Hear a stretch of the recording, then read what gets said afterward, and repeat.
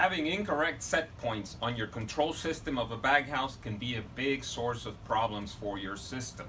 Hi, I'm Luis Castaño with today's tip of the month.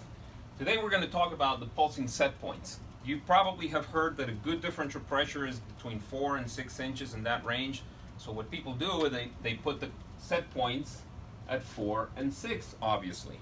But that's a problem because pressure or differential pressure keeps rising until it reaches 6, and then it pulses pow, pow, pow, pow, pow until it reaches 4, and then it stops again. This causes fluctuations in differential pressure and also in flow, both of which are a problem. Flow starts looking like a mirror image, so you got an up and down flow in your system, which is not a good thing.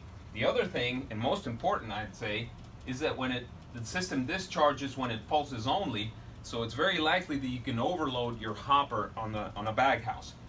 This we can avoid by simply, instead of pulsing set points, we get rid of this S and use a pulsing set point, a single number, let's say 4.5 as your control, so then your differential pressure stays stable, your discharge becomes sporadic and stable, and things are good for your system.